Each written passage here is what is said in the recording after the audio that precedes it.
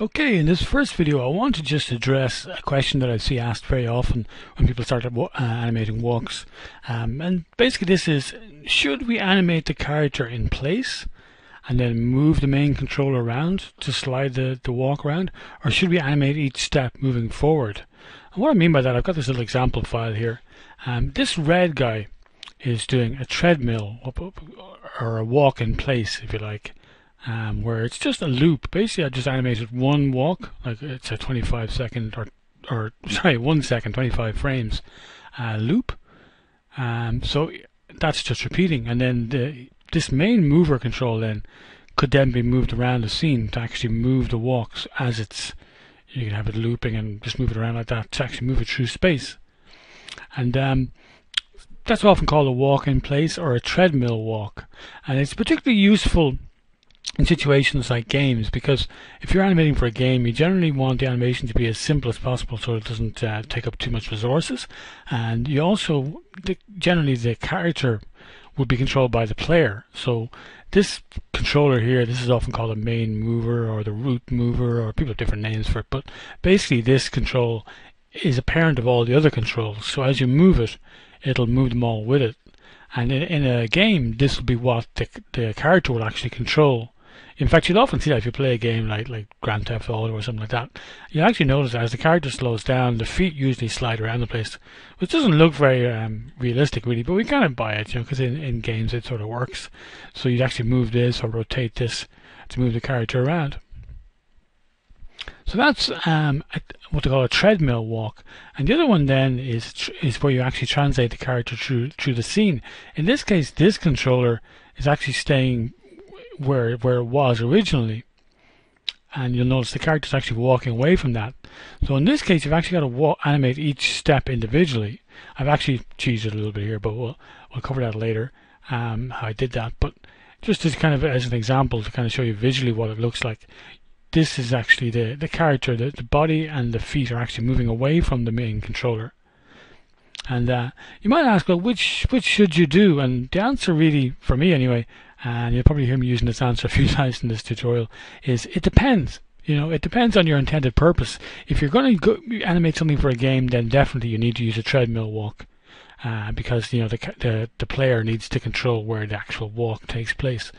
It's also much more efficient.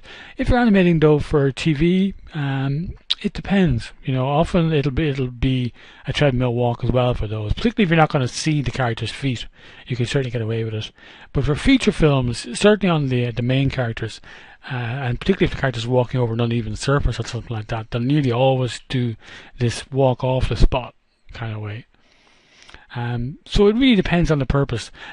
If you read the Animator's Survival Kit, the book by Richard Williams, which is loads of great advice about animation, he says that you should always animate when you're starting off off the spot like this. And I think for hand-drawn animation that makes a lot of sense, because you've got you can actually trace each foot position on top of the old one. Whereas if you're trying to slide, if you look at this guy, his feet are actually sort of sliding back as he walks. So that he's actually staying in the same position in the world. And then this controller would move them around. So this kind of thing is actually pretty hard to do in traditional hand-drawn animation. It certainly is done, people do it, but it's kind of a little bit tricky to do. So that's why he recommends in that book that you do the other one, this blue guy. But I think in 3D it's actually slightly easier. This is really subjective, but it's my personal opinion. It's actually easier to do a treadmill one. The other thing though is that depending on the kind of move you're doing and the needs of your scene, it might be easier to do the other one. I'll show you an example. This is a piece I animated for, I was on an animation course earlier this year when I animate, and if you watch this guy, he's actually starting in this position, then he's going to walk over here. The whole purpose of the shot was to animate a pace, and he turns and he kind of stops and he kind of thinks, he gets annoyed because he's impatient for this kettle to boil, and then he walks back and he has another turn here. So you'll see there's a lot of stopping, starting, turning. And I animated this one like that blue guy. For me, it wouldn't have made sense to try to move this controller around. So what I did was that controller there, I just basically positioned it here at the start of the animation, so it's, if you can imagine, it's somewhere around here. And then I just left it there and I moved the character around, so it's still staying there. And to me, because his feet are visible the whole time, because his foot contact is kind of an important part of the shot. This would have been extremely difficult to do with a treadmill walk, moving the main mover around. So that's an example of where it's really not practical to do it. So you would actually animate each step in turn. But for this tutorial, I'm actually going to treat the treadmill walk because it teaches some of the technical stuff, and I actually believe it is actually a little bit easier when you're starting off, particularly because it's 3D, because we have the F curves where we can actually get a fairly good control over how the feet slide back and how this moves forward and so on, to make sure that it works cleanly even if you are translating this around. So I'll look at that next. Okay, so we know what we're going to do now. We're going to do a treadmill walk, and just let's do a little bit of planning and setting up our scene just so it's ready to animate. The first thing I'm going to do is I'm going to set my project settings up the way it kind of suits me to work. So I'm going to press Control D, which will bring up the project settings. The first thing I want to do is set the frame rate. By default, Cinema will be set to 30 frames, but I want to set it to 24 frames per second.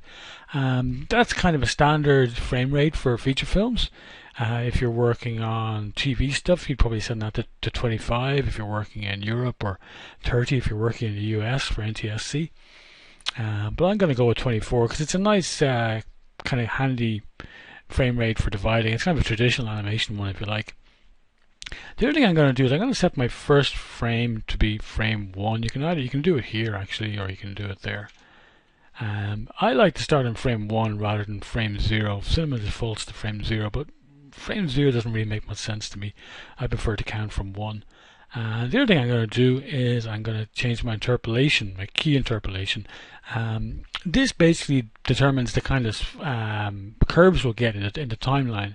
And when I'm doing an acting shot, I generally switch this to this mode, to step, which means there's no interpolation at all. And that's kind of handy when you're blocking out the poses in an acting shot. But for something like this, I generally work in linear. I could work in spline as well, but I find that I end up fiddling with the splines when I should really be concentrating on the poses. So I like to start with linear, which means I'll get just really smooth not smooth transitions, but very predictable transitions between each pose. And the other thing I'm going to do is I'm going to set my last frame to 25 because it's going to be a 1 second loop. So frame 1 and frame 25 are going to be exactly the same. So that's our poses. And just to mention a little bit about the rig, this is a rig that came with a version of Cinema. I'm not 100% sure which one it came with, but I've modified it a tiny bit just to make the foot rig suit the way I work a little bit more. But other than that, it's pretty much the same as the one you get. So you're welcome to download this and a lot of these, you'll see these scripts and stuff up here. These are scripts I've written. Only actually going to use a couple of them really for this stage anyway. But you're welcome to grab all these. You can find these on my website at graphite9.com. So the reason I'm starting off with this rig is because it's a nice simple one. I am going to do something else later on where we have a full character with a spine and a head and arms and that kind of stuff. But I think it's great to start off with something like this because it allows you to focus on the real core parts of a walk, which are basically the feet and then the hips, the center of gravity, if you like, for the character. So it's kind of a simplified rig, really, but I find this a great one to start with. So we're ready to start animating. Well, almost. There's one thing I think we should do first, and that's have a look at some reference. It's a thing that didn't occur to me when I first started animating. I used to just, go in and put some poses in and kind of wonder why it didn't work. And sometimes, I'd kind of look at other animators and wonder how they're doing it. And really, there's no magic to it. Really, what most good animators do is they look at reference, and it seems logical enough. If you think about somebody modeling something, they're always going to look at reference as well because we think we understand stuff, and we do understand them from our gut, but actually looking at some reference and kind of really analyzing what makes a walk work will really help you get started in a good way. So I've got this little bit of video here. I actually use this in one of my other videos just to kind of look at the main poses. So I'm going to actually look at this guy in the red t-shirt. You can see as he's walking there, his legs are pretty visible, and his feet are quite clear what his legs and feet are doing. So if I break it down, the first pose that's kind of important, I've actually grabbed a few of these. as still images as well, so a little bit easier to get through. This one, if you look at books like the Animated Survival Kit, they often call this the contact pose. And basically what's important about this is that the heel of the front foot has just met the ground. There's actually no weight on it yet, but it's just kind of contacted the ground. And then the back foot is kind of lifting off a little bit, but it's not lifted up yet. So that's often called, I'd say, the contact pose. And I'm going to go to the next pose we look at. And this is often called a down pose. So the weight is kind of coming down the foot. The front foot is flat, and the knee is kind of starting to bend here. But the interesting thing about this, though, that often people make a mistake about is that the back foot doesn't lift off straight away. It's still on the ground here, and it's just kind of rolling onto the toe. And then the next pose we look at is often called a passing pose. This is where the leg is pretty much straight, the planted leg. It's kind of in the middle of the stride, if you like. The other leg is kind of lifted off the ground. It's kind of swinging forward. And the next pose then is the often called the peak or the up pose. And this is one that kind of confused me when I was starting off. When you look at books like the Animated Survival Kit, they really exaggerate this pose. If I could actually, let me just get my little drawing tool actually, which is here, Annotate Pro. It's a nice little tool for drawing on your Windows. If you know, the Animated Survival Kit would tend to have the leg like this. I'm really exaggerating it for the lifted leg. Which looks fine in sort of cartoon, but in CG and it kind of looks a bit off. It kind of looks a bit too pushed, unless you're going for something really cartoony. But if you look at a fairly naturalistic walk, the heel doesn't really come off the ground very much. So even though we call this the up pose, there's not a whole lot of up to it. And the next pose then would just be the contact again. So there are 4 poses really: contact, down, passing, and up.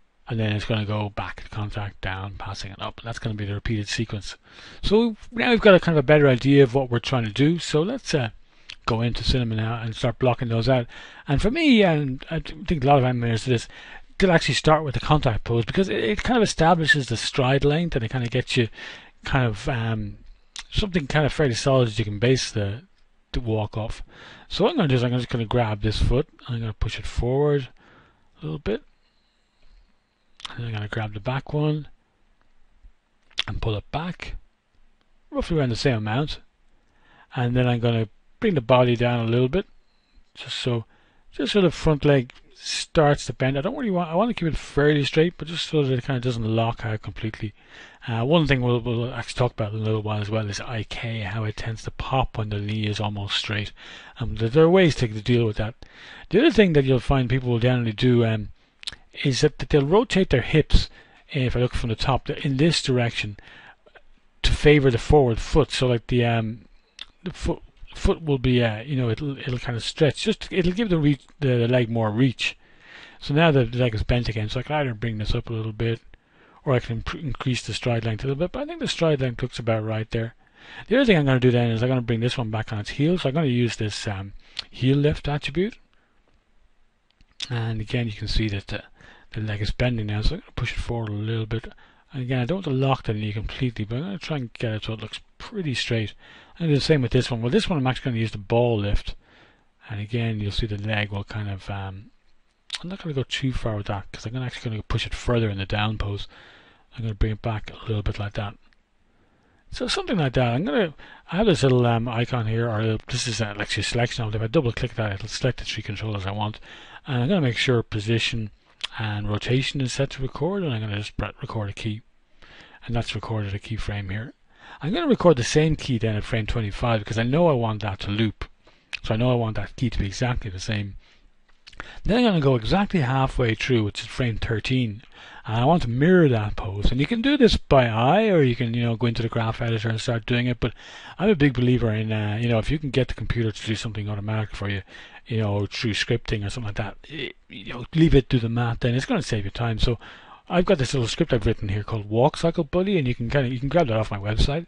So I'm just going to select this foot controller and this one. I'm going to click that, and it swaps the poses. So it's swapped all these attributes as well. It's kind of it's a Python script I wrote that just makes that a lot easier to set up. The other thing though we need to do, obviously, is we need to mirror this pose. So I've got another script here which will mirror the spine pose. So if I click that, you'll see it flips that. So now I've got an exact mirror image of the first pose. If I jump between it, you'll see that. And if I press play now, we've got, not necessarily something that looks like a walk, but maybe he looks like he's kind of skiing, or something like that. But we've got sort of the tent-pole poses, if you like. So then I'm going to start, these would often sometimes be called key poses. I'm going to start putting in what they often call breakdown poses. I mentioned this in the other video as well, that key poses are kind of describe what happens, and breakdown poses describe how it happens. So this is going to be basically the passing pose.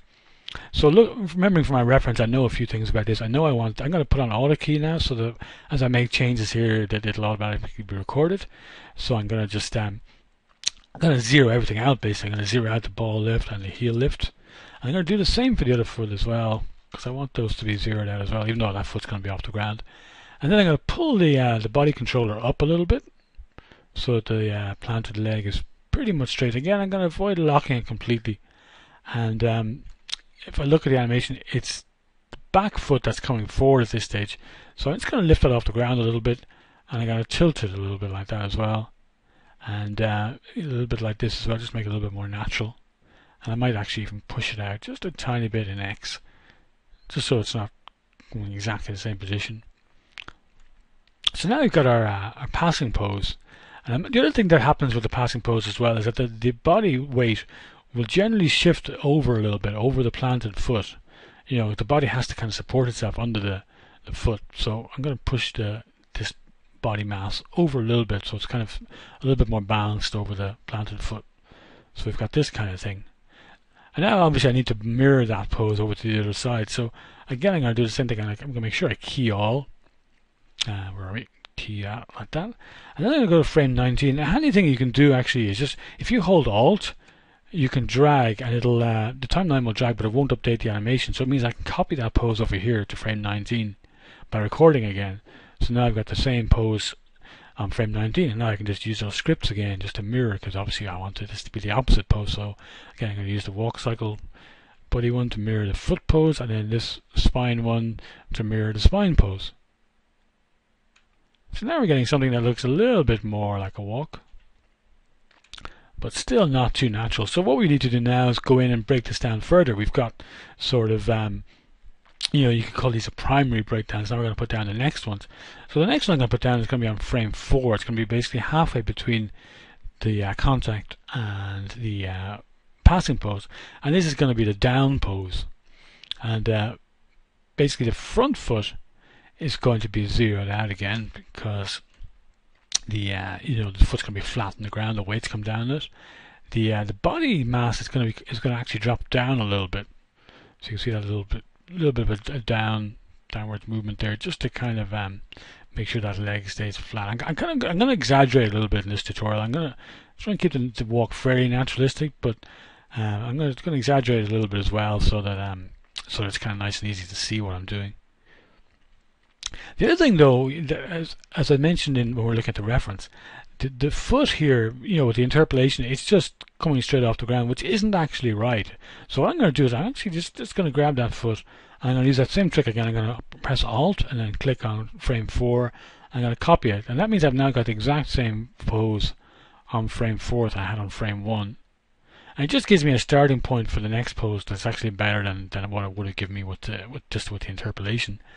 And what I want basically to happen is I want this foot to travel back the same amount as the other one, because if we're imagining that the character's on a treadmill, both feet are going to be affected by the treadmill the same amount. So there's a few ways you can do this. You can kind of go in and do it with math and stuff like that. But what I'm going to do is actually going to go into a side view where it's a little bit easier to see. And what I sometimes do is I use that little drawing tool again, this little Annotate Pro thing. You can use a doodle tool as well, but what I really like about this is that I can actually just make a mark here. I'm going to make a mark. Oops, I'm going to clear the one I had there already. I'm going to make a little mark here. Actually, I was going to grab that out of the way.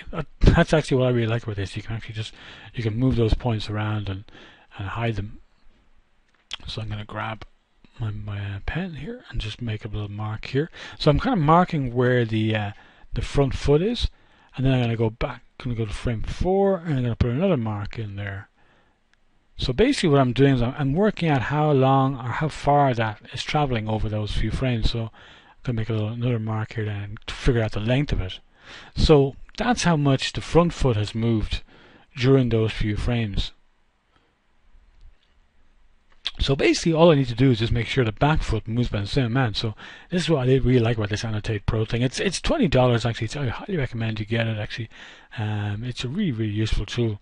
It was actually Keith Lango, one of his tutorials, he mentioned this, and he said it's one of the best $20 you can spend as an animator, and I think he's totally right. It's a great tool for this kind of stuff, and for lots of other things as well, that we'll see later.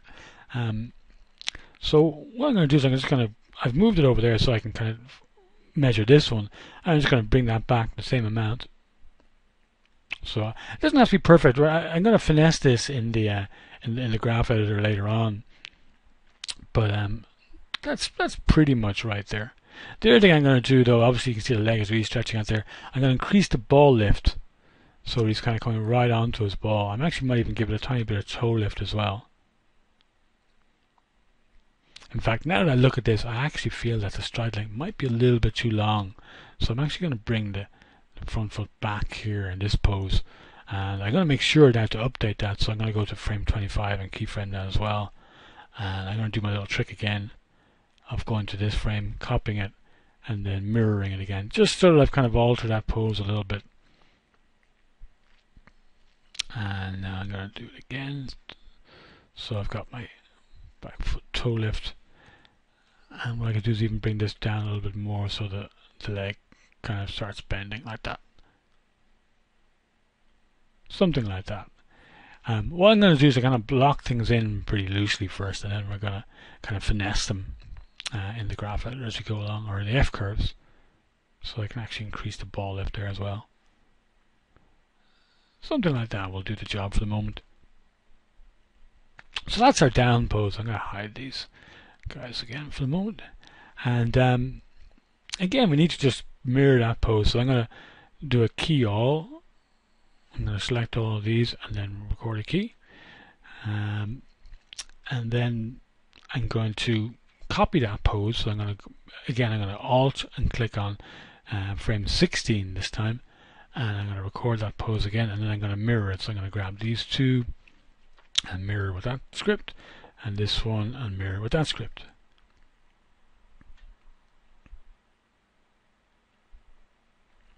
So now we've got our up, or we've got our contact, our down, and our passing poses blocked in. So it's just one more pose we need to do now. The next one is the peak pose. And we've almost got it really. The interpolation is giving us pretty much close to what it is, but what I want to do is I want to push it a little bit more. So I'm going to actually bring this up a little bit, and I'm actually going to zero this out a little bit and push it forward a little bit more. I'm going to make it basically more like the front one, like that, so it's kind of swinging through like that. I might even tilt it up a little bit, something like that. I might even push it forward a little bit more, so it's kind of swinging forward towards. Again, I don't want to lock the knee completely, but something like that. And that's going to work pretty well. So again, I'm going to select all with this and key. I'm going to go to frame 22. Again, I'm holding Alt so it doesn't update, and record a key again. And again, I'm going to mirror those poses. So I'm going to mirror the feet, and I'm just going to select this and mirror the spine. So now you've got our basic poses. It doesn't look particularly great yet. We've got to do a bit more work to make it look natural and sort of get into the keyframes and in the F curves and sort of polish things to make it work nice and cleanly. But the basics are there. One thing you might notice, it mightn't come across in the screen capture because of the frame rate, but one thing that's kind of important is to make sure when you're playing it back that you switch off the last frame or hide it for a moment just so you can see the loop playing cleanly. Otherwise you're going to actually see the same frame twice, so it's going to look like there's a pause in it. So we have the basics there. One thing though that you'll find, depending on the type of walk as well, is that the middle, the hips will tend to tilt as well as particularly as the foot lifts off. So kind of around the down pose. I'm just going to make my rotate gizmo a little bit bigger so I can get that. So I'm going to tilt it a little bit on the down pose. If you were animating something, a female walk, you'd push that a bit more. So we've got kind of a little bit more of a change there. It kind of shows the weight coming down onto the front foot. So this leg, this left leg is actually taking the weight, and this leg, the weight is kind of coming off the back foot at this point. So again, I want to mirror that pose to frame 16. So I'm going to again hold Alt and just click on that, record the key, and then mirror it. So now I got the same pose on the other side.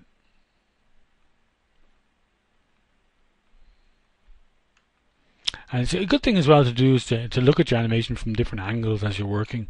You know, sometimes things will look okay in one angle and you look at them from another point of view and they don't look right.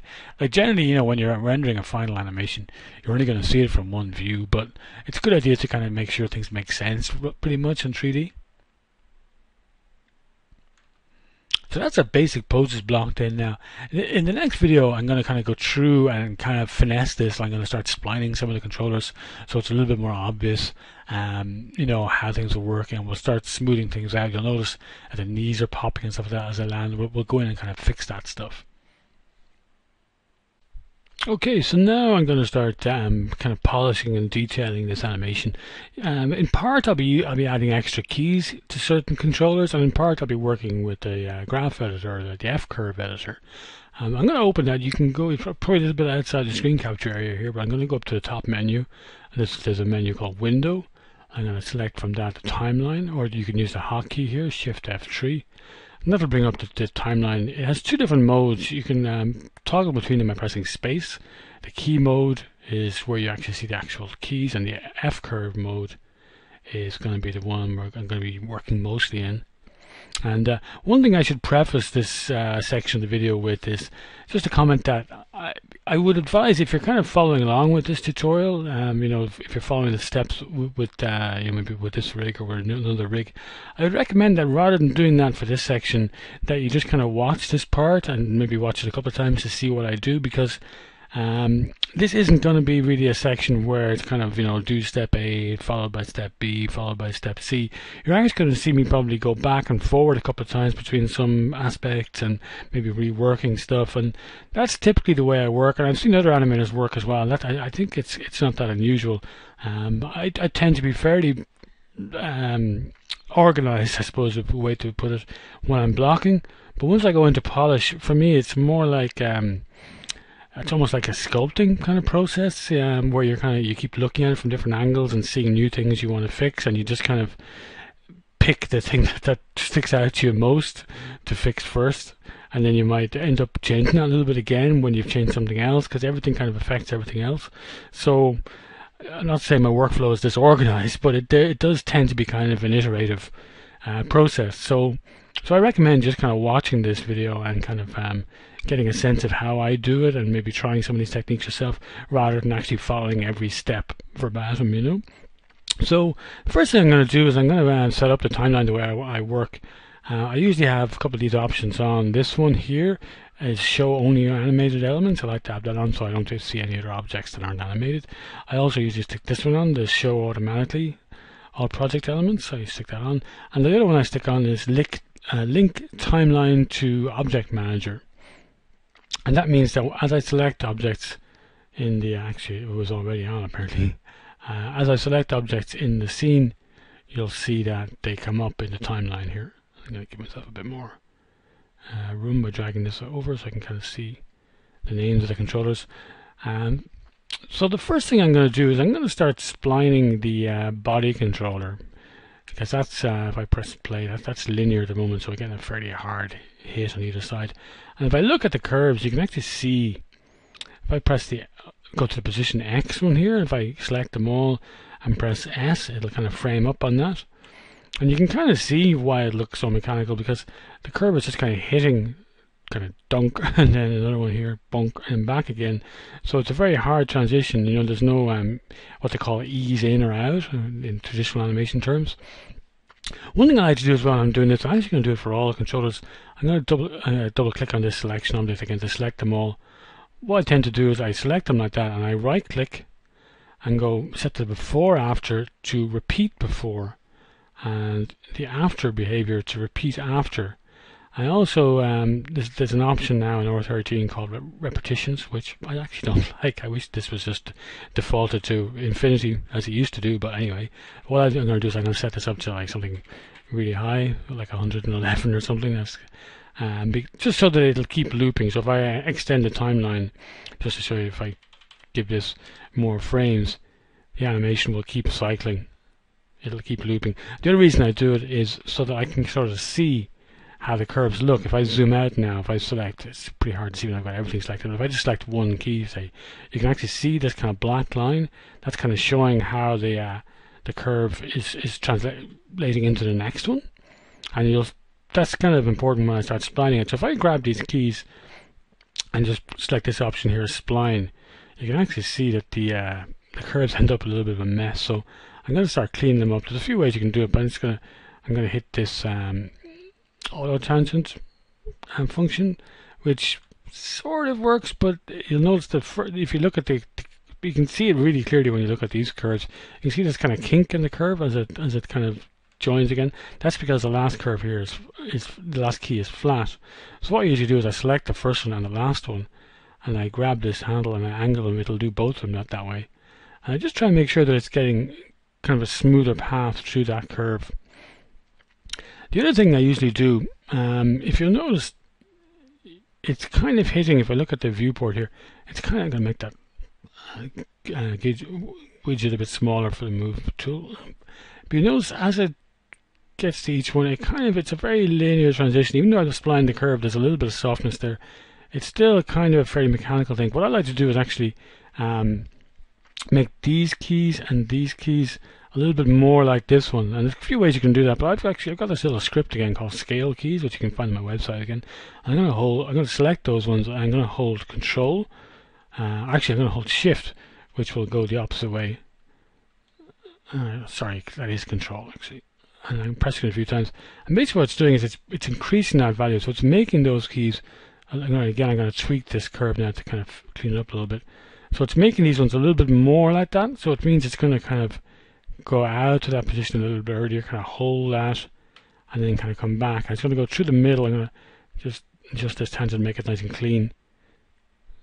So it's a pretty subtle difference, but it means that rather than just kind of going out and back in a very mechanical way, it's kind of favoring this key. It's kind of going out, staying in this area, going back through this part quickly, and then coming back. And that's kind of shows inertia. You know, in real life, we never actually kind of hit something and come back unless there's something physical that we interact with, like a wall or the ground or something. But normally, you know, we've got inertia working on us, so we can't just kind of go over here and come back straight away. We've got to kind of we go out, and then we kind of accelerate and then decelerate and then come back. So it's kind of more like this, more like a sort of a sine wave. So that's going to say that's kind of okay for the moment. Then I'm going to start looking at the Y curve. So this is the up and down of the body. And again, this is all linear for the moment. So again, I'm going to select all these curves and I'm going to press spline. I'm going to make them auto tangent, and you can see the auto tangent again kind of messes them up a little bit. So I'm going to select these ones and smoothen that out. I'm going to select. You notice I'm often wherever I can, I'm going to select the two of them that are kind of mirrored poses, and I'm going to round this one off. I'm going to leave it overshoot a little bit. You know, I don't think a little bit of overshoot is a bad thing. You don't want a whole lot, but you don't want it to look totally mechanical either. So again, I'm going to soften that a little bit. So I'm kind of getting a smoother up and down now. I might also kind of just flatten these out a little bit, so not getting too much overshoot there. The Z curve, there's actually no animation on that. There's no forward and backwards in this walk, so I'm going to leave it like that. Then I'm going to look at the rotation of this curve. So the heading, again, you can see the same sort of thing. It's just very mechanical, you know, hitting either extreme. So again, I'm going to do the same sort of thing. I'm going to spline that. I'm going to set them to auto tangents, and then I'm going to grab these ones and hold control and use my scale keys tool, which just brings them up a little bit. You can do that manually, of course. So I'm kind of doing the same thing I did with the X translation. It's going to kind of favor. You can see it's kind of staying more in the kind of twisted pose, and it's kind of going quickly through the kind of intermediate pose. And again, that's a little bit more natural looking. I'm going to do the same thing as well with the banking. You can see if I look at this curve, this one actually is, if I select them all and press S and frame up on it, you can see there that one, the curve is very kind of pointy looking, which kind of shows you. You can see sort of, as if I scrub through it there, you can see it goes down and it comes back up very quickly to the straight pose. So I'm actually going to take that one and bring it down a little bit, so that it doesn't kind of just kind of snap back from that. I'm going to bring it down to this line, and I'm going to do this, the opposite then with this one. That kind of thing. And I might even just delete this key and this one, and then spline these and see what I get. Again, I'm going to auto tangent them, and then I'm going to, again, I've got, you can see the curve. If I zoom out there, you can see that's going to look really kind of noisy and messy. So I'm going to grab this curve and this one and kind of flatten them out. And I might even push, same sort of idea again. I might just grab these two keys and scale them up a little bit, so that it's again kind of a softer transition. So we're getting quite cartoony now with the motion, but I think that's okay for this purpose, you know, because I want to sort of show, you know, the principles in action. So you can see as it goes down now, it's kind of coming into this. It's kind of keeping the body kind of tilts a little bit, and then just as it kind of reaches into the contact pose, that's where it straightens up, and then the same sort of thing here. So I'm going to clean the curve a little bit more. It's still looking a little bit messy, so something like that.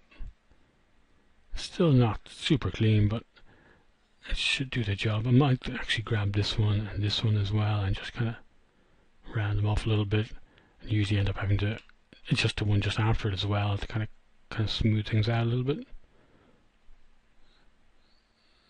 Something like that.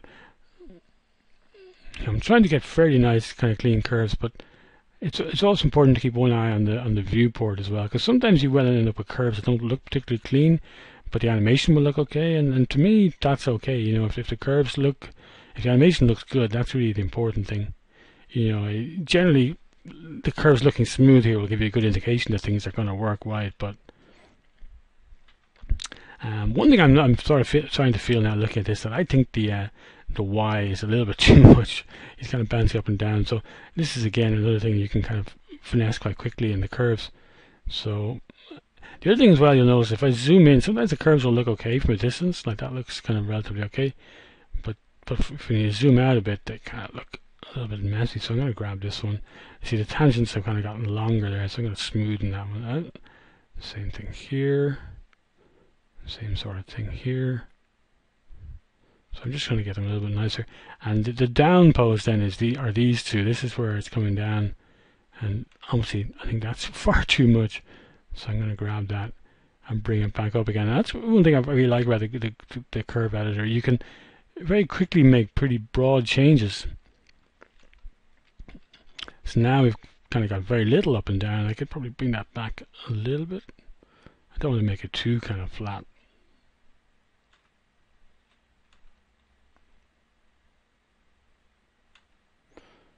Something like that's not too bad. I'm probably going to end up finessing this as well after I've worked on the feet, so I'm not going to spend too much time on it. I'm going to look at the feet for a little bit now. So one of the things I mentioned earlier is that we need to have the feet translating back. It's from where they're in contact with the ground. If I'm going to zoom in a little bit, I want them to come back the same amount, basically a steady amount. So these I'm actually not going to spline some sections of them. I'm going to look at the position Z, which is the one coming back here, and you can see it looks like I got it fairly accurate. If you look at this curve, this line here, it's pretty straight. But what I often do just to get this really clean is just actually, just grab these ones and just delete them, and now you can see the line is completely straight. So that means now I'm getting completely linear. There's no acceleration or deceleration there as it goes back. So it's going to be a nice clean, and that's going to be really important when we start moving this mover forward to translate the character through space. That'll avoid the feet slipping. We need to make sure that this curve is completely clean like that. This part of the curve though, I can spline it, so I'm going to grab these ones and spline them, and actually this one as well and spline that, so I'm getting a little bit of acceleration deceleration into this. See, the last curve is really funky looking, so I'm going to clean that up. I'm actually probably going to add another key or two. I'll probably add a key here and here just to really finesse this. That's my preferred method rather than kind of really tweaking the curves. I will go in and add a key or two to kind of control it. But that's not a bad starting point now. So I'm going to do the same thing to the other side. If we have a look at this one. This one's a little bit more tricky, but there's an easy way to get around it. If you look at the curve here, it's actually, this is the this frame 13 is where it contacts the ground and it's sliding back, but it doesn't finish its curve until here, if you like. So we need to make sure this one, this, like we did with the other one, we need to make sure that we've got this nice kind of clean transition. So we need to make sure there's no acceleration or deceleration there. It looks pretty clean, and what I could do is just kind of blow these away, but I want to make sure it's 100% linear. So a simple trick to do that I like to do is just to grab this key, hold Control and Shift, and just drag it over here to where it was on top of the other one. So this looks a bit strange right now, but it means now I can just actually delete this key, and now I've got a completely linear path. And what I'll do then is I'll go to frame 25 and I'll just key it again. So now I put that key back in. Now I can delete this again, and now I know I actually can delete this one as well. Now I'm going to copy this one back. So now I've got a completely linear transition. I might actually go and redo that because I probably did that quite quickly. So just to show you what I'm trying to do here. So I've got this curve that's going from here to here. You can say there's kind of a virtual key there, and then this one, it may be right. I could probably finesse it, adjust it a little bit like this. But a quick way to do it for me is just actually to take this key and just copy it. You can even, grab both of these and copy them both. But I'm going to just grab this one. I'm holding Control and Shift. Control will copy it, and Shift will mean that as I drag sideways, the value won't change. So I'm going to drag it to that right key, and then I'm going to frame 28, and then I'm going to delete this one, and I'm also going to delete this one. And now I've got, you can see now if I zoom out, I've got that clean curve I wanted. But I want to have keys on frame 25 and on frame 1 so I can kind of control it. So I'm going to keyframe here, and then I'm just going to copy that one by doing the same thing, Control and Shift and drag back. And then finally I can just delete this extra one. So all that means I've ended up with the same kind of curve. It was just a little bit more difficult for this foot because it's going over the end of the cycle, if you like. It's going, past this part and into the next part. So I hope that makes sense.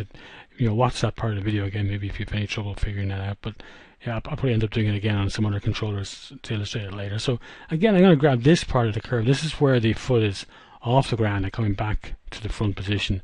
And I'm going to spline that section of it. And again, you can see it makes a little bit of a mess of the curve. So I'm going to grab this one. I'm going to zoom in again to kind of finesse this a little bit. Grab this one and grab this one. Something like that. Again, I'm not spending too much time on that because I know I'm going to actually add a key or two in there to kind of really finesse it. And I'm going to look at the position Y as well at the feet. I've been focusing on position Z so far. I'm actually going to save incremental as well, just in case. You never know.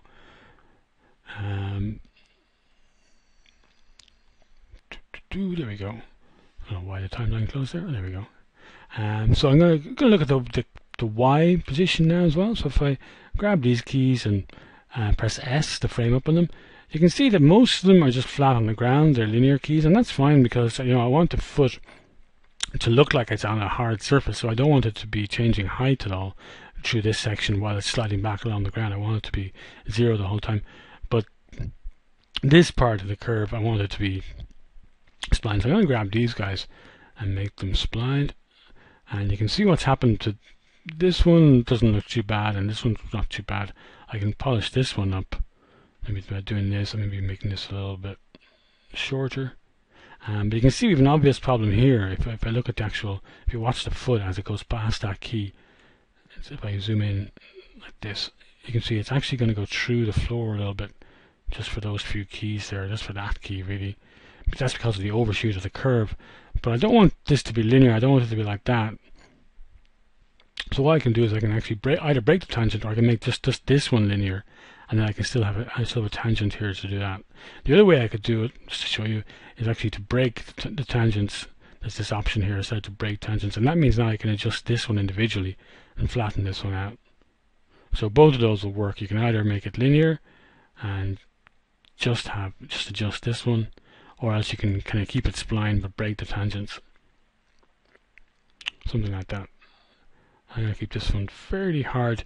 The thing is, you don't want to really slow into the contact, because when we're affected by gravity, our feet aren't going to kind of gradually hit the ground. They're going to hit it and then pretty hard and stop.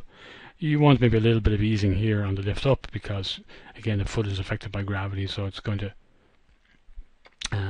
it's going to lift off a little bit more slowly than that'll put down.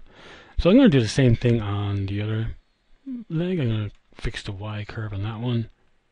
So click the Y. So again, it's just going to be these keys.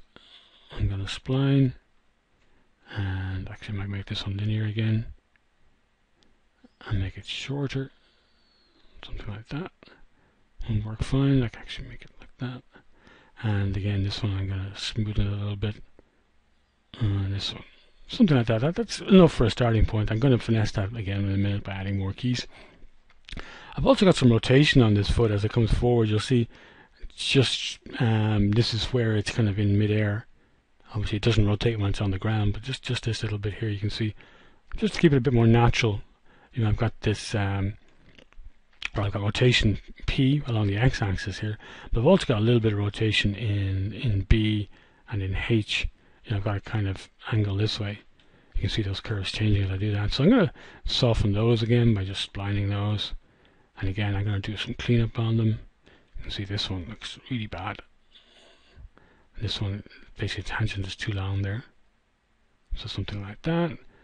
And again, this one, same sort of thing. Again, the tangent is really long there. That's not going to work. I'm going to soften this up. Again with this one. And the same thing then with the rotation B. And I actually press S with these ones selected just so I can really see these. So again, I'm going to shorten that. Smooth this out. So you're trying to just get sort of a nice looking curve generally. But again, you don't want to get too focused on the curves. You want to kind of keep your eye on the viewport as well while you're doing that. So that means that it's going to stay flat, and then as it comes off the ground, then it's quite subtle, the rotation there, but it helps make it a little bit more organic looking. Something like that. So I'm going to do the same with the other foot. So again, let's have a look at the curves. So they're going to be over this side for this part. So again, I'm going to spline those. I'm going to make the last one linear. And again, I'm going to press S with those selected to frame up a little bit. And then like that. Smoothing these out a little bit. Because you just want the animation to kind of flow through these curves in a sort of organic way. And that's generally going to reflect in the animation. It's going to look more organic. What we're trying to do is get rid of the kind of mechanical sort of feel you get with the linear curves. So again, I'm going to make this one linear, but flatten this one out a bit. Flatten this one, and the last one, the B again. So again, spline, and just to make the last one linear, or you could break the tangent. Again, make this a little bit smoother looking. Start this one, and this one.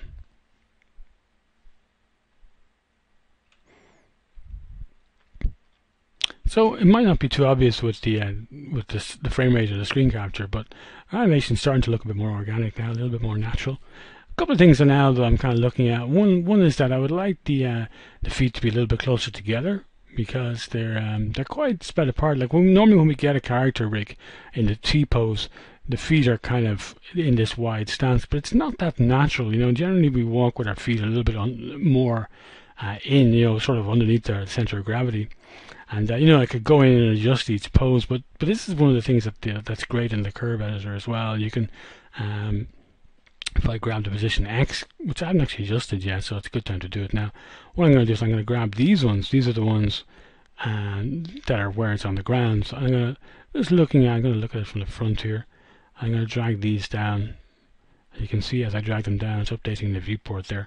If I frame out a little bit, it's a little bit more obvious. So I'm going to bring it down to say about -10. And what I can do is you can even actually do this numerically. If you've got a value that looks good on one side and you want to mirror it, I can see it's around 10 there. It's kind of hard to get exactly where you want. What you can do is actually just put in the value there, so -10, and then I can go to this one and pick the same keys. So pick these ones in this case. I'm going to make those +10, and you can see now those have brought that in. So that's a little bit more natural.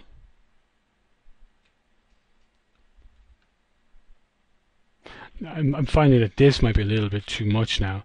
So what I might do is actually drag this back a little bit as well, say something like that. Let's have a look at that. Yeah. I don't want it swinging out too much. Maybe a little bit more. Bring this down to the 0 line. Yeah, that feels good to me. So I'll do the same with the other side. So I'll grab these down and bring this one down to the 0 line, pretty much. Yeah, so that's good. So again, I'm going to spline this bit because again, once it's off the ground, I want it to be sort of, sort of smooth motion. So I'm going to stretch this one out, going to fix this one, smoothing this off, and the same thing with the other side, position X. So again, spline these guys, make the last one linear, smooth that out, and this one.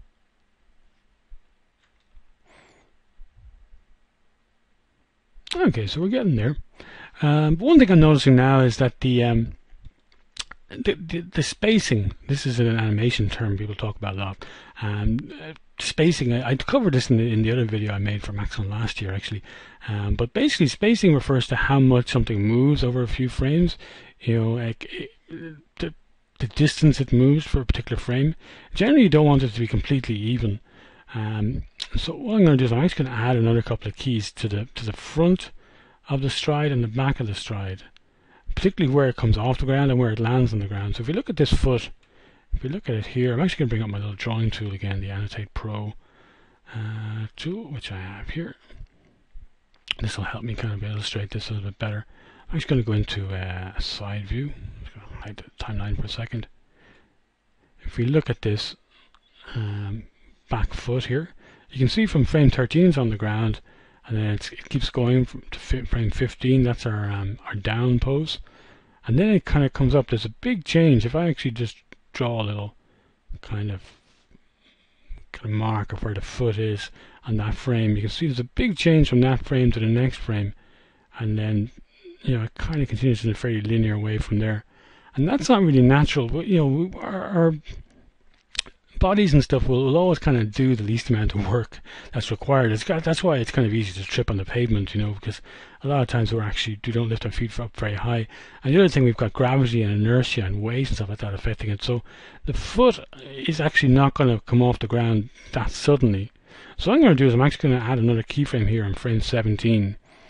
And I'm actually going to use another little tool I've written, my animation tools. This is my nudge tool, so it's part of the nudge tool. So basically what it does is it allows me to make this key a little bit more like the previous one. So if I press this, you'll see now it's actually it's actually pushed it back. So now I'm getting kind of a narrower spacing. So this key is actually more like the other one. And then it's going to come through here. But the other thing I want to do is I want to get a sense that you've kind of pushed off with the toe, which I'm not really feeling right now. So I'm actually going to bring the foot up a little bit. I'm going to angle it back, and I'm going to adjust I'm going to use a toe wriggle just to kind of give the idea that I might even do a little bit of this sort of manually as well. Something like that. So you get the idea that the toe is kind of pushing off the ground like that. You can even have it intersect slightly. I find that, if it's intersecting a little bit, it doesn't really show too much most of the time. Something like that. Now, looking at this key, actually I might bring it up a little bit as well, just so it's a little bit more organic looking and it's not hitting the ground too much. So I'm kind of adjusting this one now. The other thing I might do is actually add a little bit of that toe wriggle as well to this pose, just to kind of show the foot dragging. I'm actually going to go to a shaded view so it'll be easier to see that. So you can see there, just to kind of give it a little bit more of a organic sort of feel.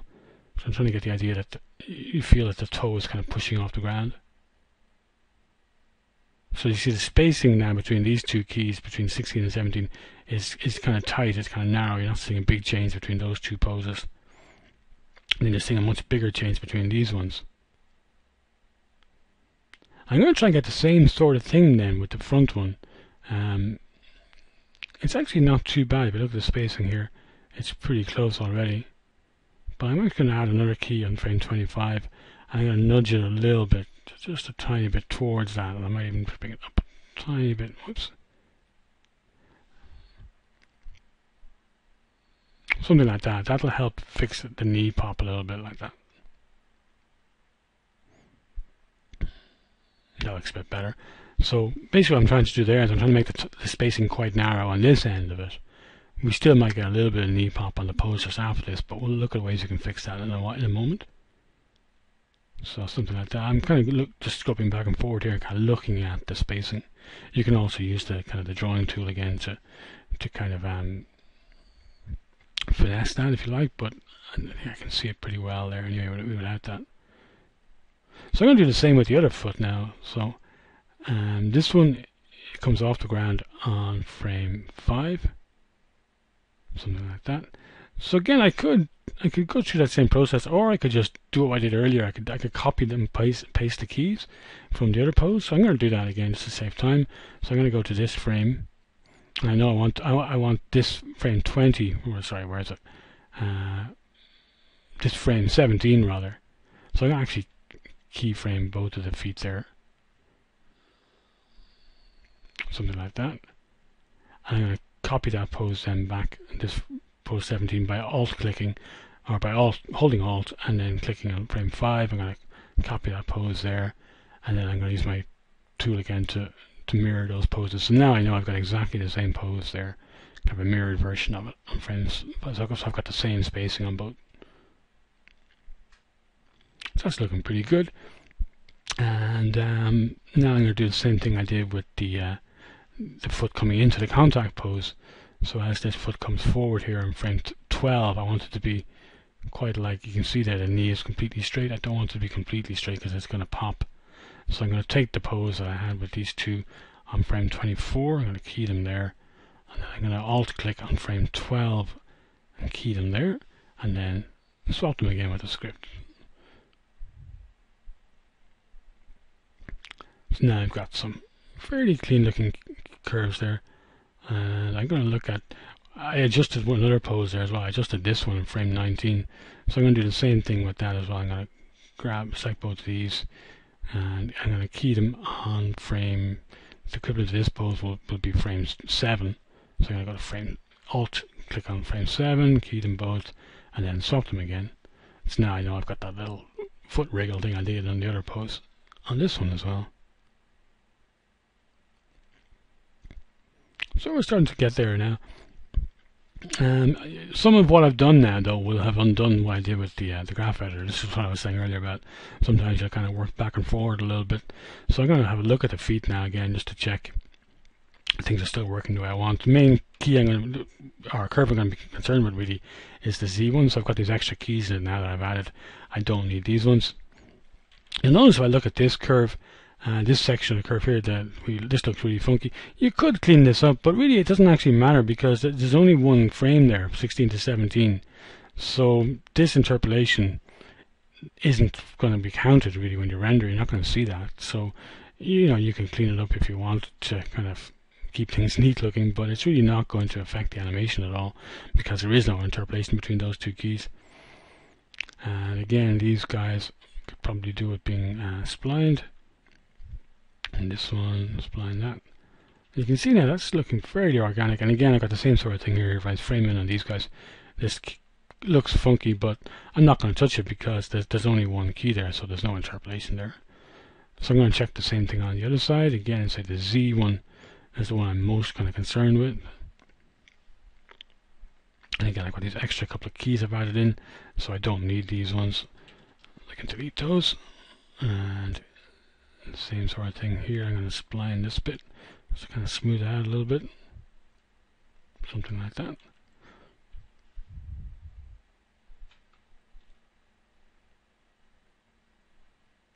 So you can see what's happening now. The feet are kind of picking up and landing kind of quicker, or sorry, slower than they're going through the middle, and that's kind of natural, really. Our feet don't stay off the ground as long as they stay on the ground generally, unless you got a really bouncy walk. And I'm still looking at the X translation, and it still looks too big to me. So I'm gonna go adjust that again a little bit. If I look at it here, if I frame in on these guys, it's basically this curve here. If I scrub a little bit, you can see as it comes to that one, that's way too wide. Not sure how that happened actually, but let's just fix it here in the curves. So bring this one down to 0 again, and the same thing here. The X one, it's going to be over this side. Yeah, it's really big. That's something that can happen sometimes when you're working in a particular view and you're kind of not looking at the other one. Sometimes you can easily end up with some weirdness. That's why it's important to kind of look at your character from different angles as you can all the time. So again, I'm going to spline this guy again just to kind of smooth things out. I've still got my interpolation in my project settings set to linear, so when I set new keys, they're going to get set as spline. I could change that, but I'm going to leave it for the moment because I'm going to be adding more linear keys later to the main mover. So I don't really mind having to spline or kind of polish a couple of these here and there. It kind of gives you a look at the workflow as well, of kind of polishing these curves. Again, you can see when I spline that one really did a big overshoot there. Generally you don't want too much of that because it's kind of it's the computer kind of dictating the animation more than what you put in there. So that's looking a bit more sensible again now.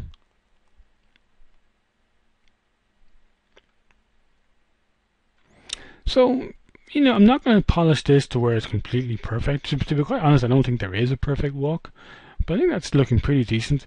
But I'm going to show you just a little trick that I use sometimes for fixing knee pop. I'm going to switch off auto key for a minute so that I can kind of play with this file without breaking things. If you notice, this is the thing that happens a lot with IK, and I'll be discussing this again when we look at animating the arms. Obviously this guy doesn't have any arms, so we're going to be animating another character with arms. When I kind of, you'll notice there as I pull the leg forward, it kind of snaps. The knee will kind of snap straight. What I do sometimes to fix that is to actually use the scaling on the leg, or squash and stretch on the leg. You'll see there that it kind of, what gives a pop really is a sudden change from one pose to another.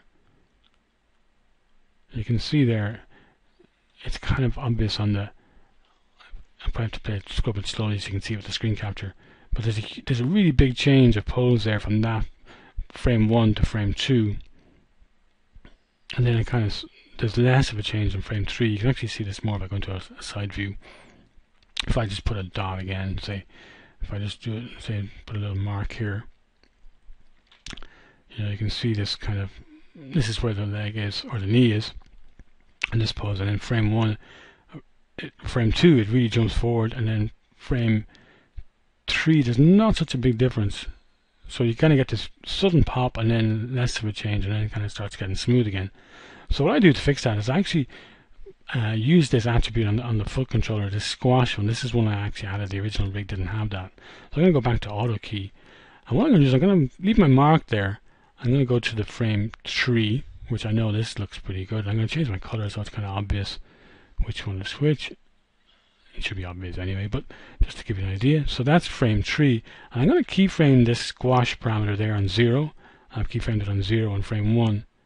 And the problem is now, you see, if you can see quite clearly now, these kind of marks I'm making are showing me the spacing. And they're showing me that the spacing is really wide between these two keys.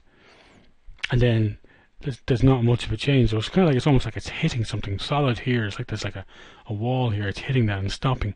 So a way to fix that, there are different ways to fix it. But what I'm going to do is, actually one thing before I do this, I should actually flatten the foot down as well. That's one other thing that I often do in the polishing stage. I've got the down pose on frame 4, which is where the foot is flattened down. But that's actually quite a long time to take to come down, and when there's gravity affecting us, our foot's actually going to flatten the ground out probably quicker than that. So I'm going to actually have it flat on frame 3. So in frame 3 here, I'm going to flatten out the heel lift. And I just did that now so that if it did change the spacing, it actually hasn't really changed the spacing too much, but it's not a bad thing to do. I'll do the same thing on this foot as well. So frame 13 it's contacting, and frame 15 I think it should be flat. So I'm going to select this one. There we go. We've got the same issue of popping there. So I'm going to fix the popping on this one. So what I'm going to do is I'm just going to make sure that the spacing is more even. You can see now it's kind of like really wide gap and then not much of a change, a little bit of a change, and then smoothing out of that. So it's really just frame 2 I want to fix. So what I'm going to do is I'm actually going to scale the leg on frame 2. I'm going to use the squash attribute to bring it back a little bit. So I'm kind of looking at this little, the little pointy bits. And now you can see that it's a much more smooth kind of transition. So now I get this pop. It's much less of a pop. To get it, the transition is kind of even. So I got this. If I draw another line, if I pick another color here, I've got this sort of mark here. So this is a lot smoother. I've got like that. I'm going to do the same on the other foot. So I've got the knee, or the knee is straight here on frame 13. Actually, looking at this one, I'm going to pull that up a little bit so that it's not locking out quite so much. Something like that. You can see a huge change there between these two keys. So again, I'm going to put a key on frame 15 with this at 0. Go back to frame 14, and then I'm going to scale it a little bit so it's back to that. So I've got this much smoother transition now into that kind of thing.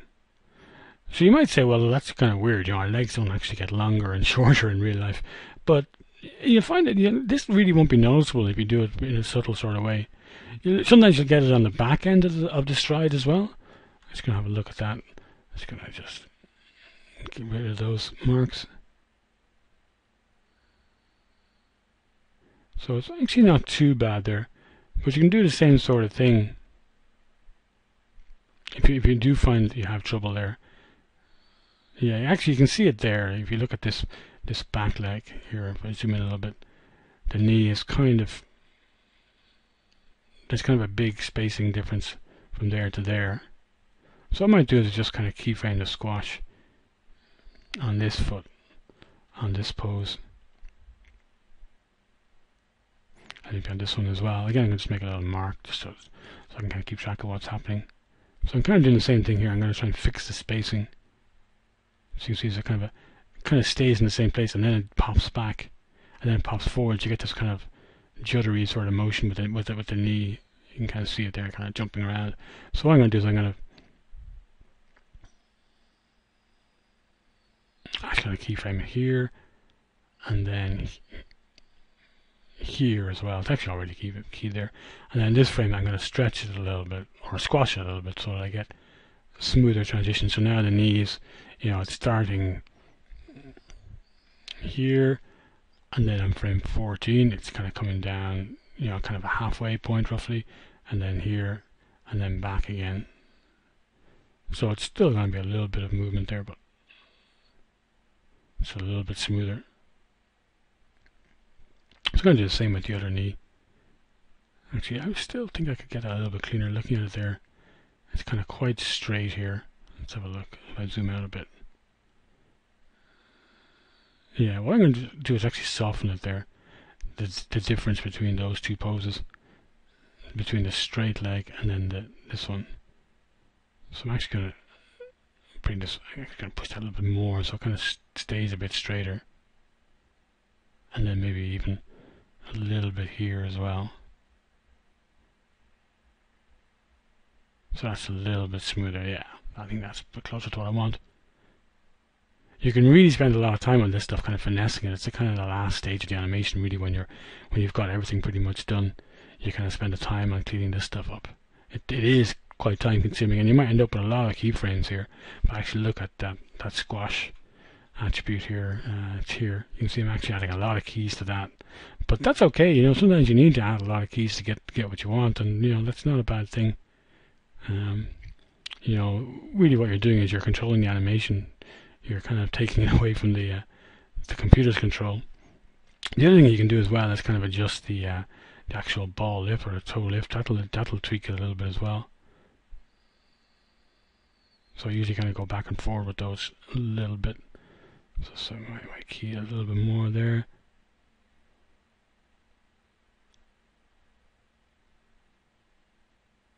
I'm still looking at this. Actually, I'm going to grab this and move it around. Yeah, I'm gonna mark this one. Yeah, so that's the frame that's bugging me. I'm gonna grab this one, fix it a little bit. So I've got this, this, this. Yeah, now it should be looking smoother. There we go. Now we're not getting that judder on that knee. So you can see there's a bit of working back and forward sometimes to get what you want.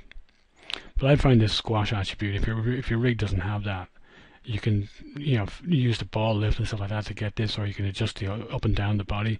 But I find that this little cheat works great. Yeah, I'm happy with that now. So now I'm going to do the same with the other knee. And if that went a bit quick, hopefully if you watch this one again, it'll help clarify a little bit. So again, I'm kind of looking at basically what they call a spacing. Yeah, you can see the spacing there is huge. This one's really jumping from here to here, basically in one frame, which is too much. And then it's not really moving at all between in the next one. So I'm going to keyframe the squash here. I'm going to press Control and click on that. And then this frame it's already keyed, so this one I just need to adjust it so that it kind of eases out of that pose. So that's much more of a gradual progression. And then it's kind of coming back here.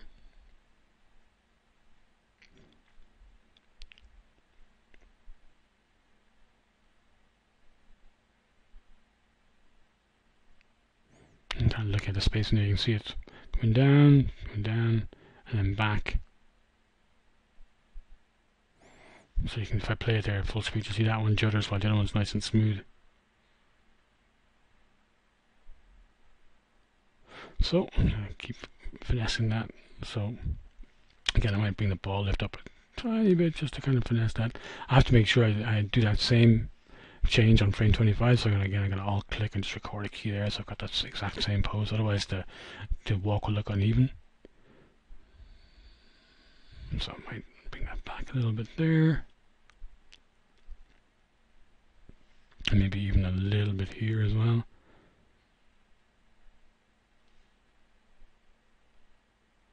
That's looking much better now.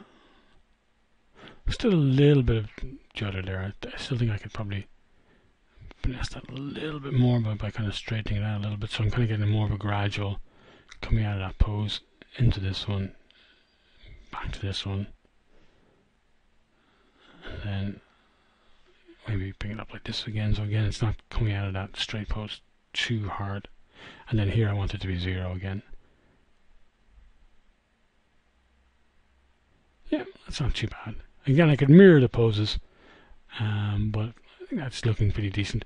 It's not perfect, I can really spend ages finessing this, and sometimes you do, depending on the needs of the animation, depending on how close up the needs are going to be seen. But you see that looks a lot cleaner now than it did.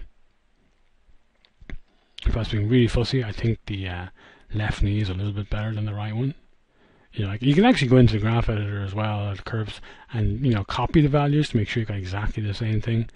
But often I'll do this by eye because I think it's a good thing to do as well. You're trying to, as an animator, what you're trying to do is develop your eye.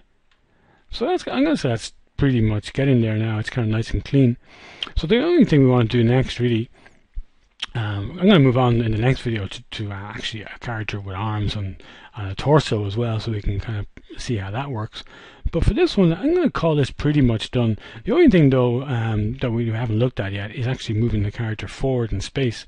So if I add some more keys, I've already looped all the animations, so that if I just press play there, you'll see it'll keep looping away. There's a bit of a jump there at the end when it comes around. I'm just going to add some more keys so we don't even see that. So you can see how it's just looping for infinity,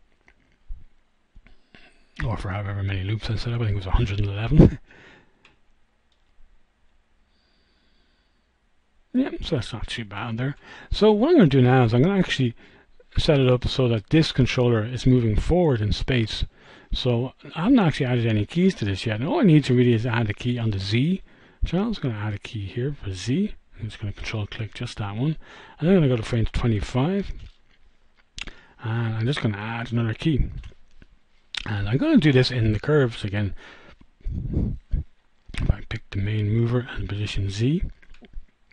What I like to do, you can do this with you can use math to do this really. You can figure out the stride length and multiply it by 2 and use that to work out how far this should move. But I tend to just do this stuff by eye, and what I'll do is I lock the time of that key, because when I'm adjusting this, I don't want it to be kind of sliding around. If you don't have that locked, as you start moving it, it'll shift around this way, which is kind of a nuisance. So I like to just kind of lock it so that I can't change the time, or lock the time so I can't change it, and then I'll just kind of start dragging it down.